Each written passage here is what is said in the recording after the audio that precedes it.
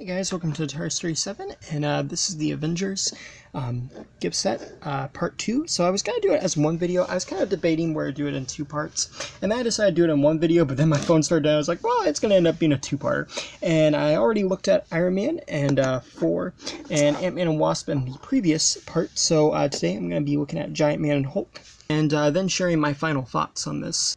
So, here we have the Hulk, and as you can see, he looks pretty good. He's got a lot of brown shading in him for his veins, and one thing I really like about this Hulk figure that is kind of cool that I noticed in between takes is, if you look on the box here, this is the cover of Avengers issue 1.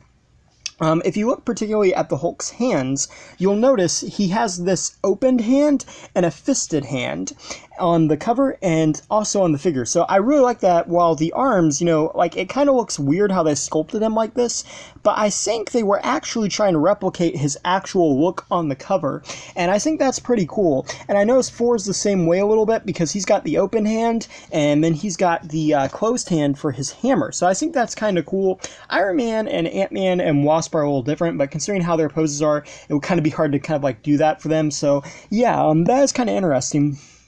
The detail on the face is good. It's kind of blocky. Definitely looks like the original Hulk. He's got his teeth in there. He's got some green on the hair. You can see the purple trunks. I like the wrinkles that they did. Definitely makes it look like the comic book version.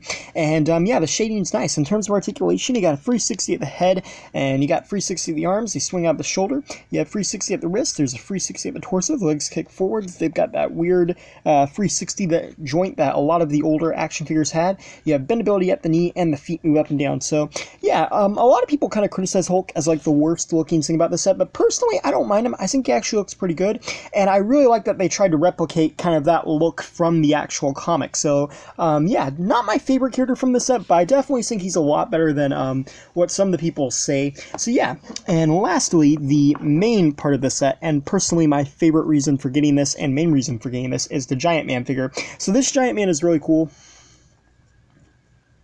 I would say he's probably about 8 inches tall.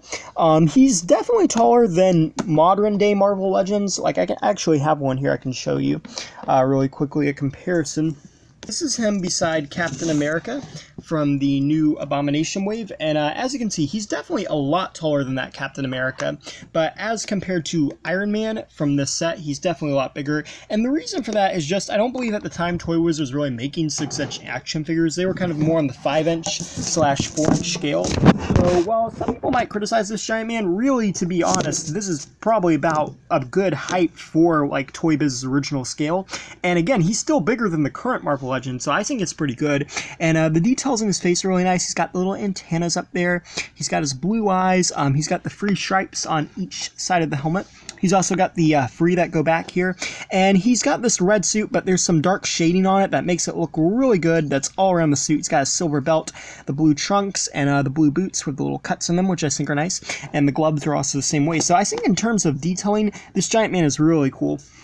And fun fact for you guys, Toy Biz actually did reuse this sculpt.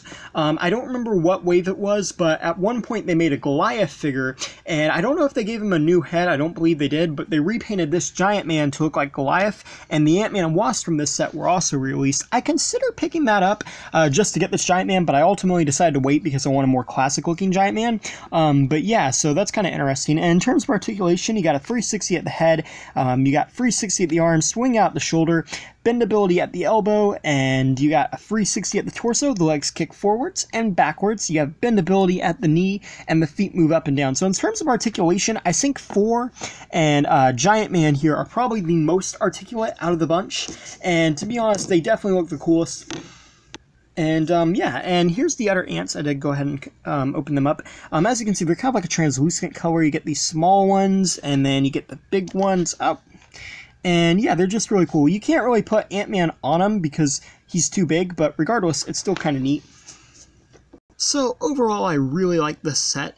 You get the main Avengers, and it's just really cool. It's nice to see them in their classic costumes. I really wish that Hasbro would eventually do something like this.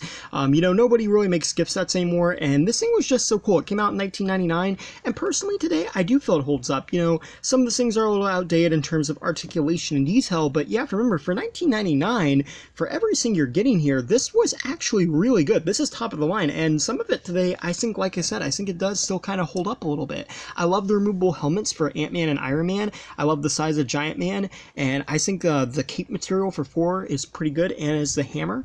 And I also like that they tried to replicate Hulk's pose on the comic book. And the Wasp and Ant-Man, they also have articulation, which really is not easy to do on characters that small, so I'm not gonna lie, I think this is an amazing set. Anytime I do a kind of like a throwback review, I kind of always mention that it's hard to recommend it just considering this stuff is not really kind of easy to find, but you know, it is still available on some websites. You can kind of find it, and I recommend definitely, if you can get a good deal on it, you know, definitely pick this up because it's really cool. It's all of the Avengers, how they first appeared in the original comic book, and it's pretty neat. So yeah, thank you for watching. Please rate, like, and subscribe.